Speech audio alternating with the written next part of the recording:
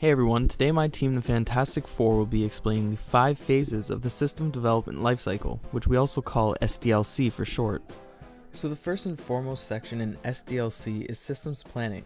Systems Planning is a great idea to start off with because it's the phase where we acquire key resources that need to be fulfilled to achieve an accurate end result that is agreed upon at the start. Planning ahead is extremely important before diving off into any of the other sections of the cycle. Without systems planning, a project is almost 100% of the time bound for failure because it won't have any sense of clairvoyance or any layout within the project at all. In the systems planning phase, key resources such as personnel, feasibility, schedules, and budgets to meet the final product are developed. Another step within the planning phase is to flag problems that may be current issues or issues a team may run into in the future phases of the project, and it's the time to discuss how they can and will be eliminated. System analysis is the second phase of SDLC. It is designed to analyze what you need for the specific project. You need to understand and document the business needs for the new system.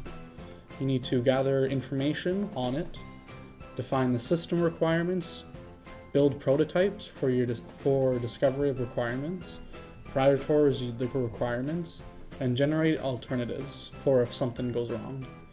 Then you have to review recommendations with management and then hopefully get the project. Design is the third phase of software development lifecycle. Design is a technical blueprint of how the proposed systems will work. The purpose of design phase is to transform all requirements into complete and detailed system design specification. Design phase includes all internal and external interfaces and all resources that are required in the system. Now I'm gonna show you one example without planning and designing.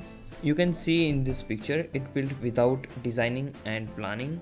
What's all I'm trying to say is designing is the one of the most important phase of SDLC.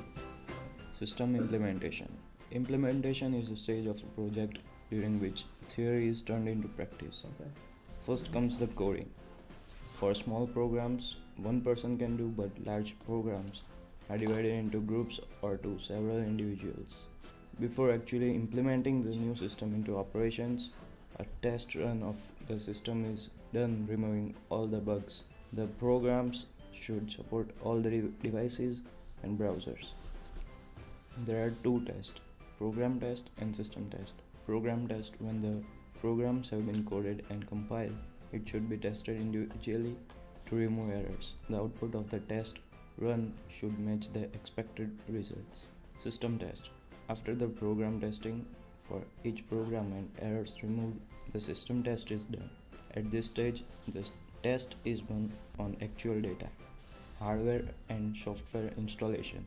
The hardware and the relevant software required for running the system must be made fully operational before implementation. The conversion is also one of the most critical and expensive activities in the system development lifecycle. Now, user training.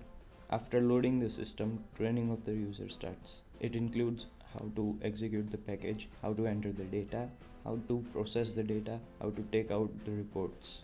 Documentation. There are two types of documentation: user documentation and system documentation. The user documentation is a complete description of the system from the user's point of view, detailing how to use or operate the system.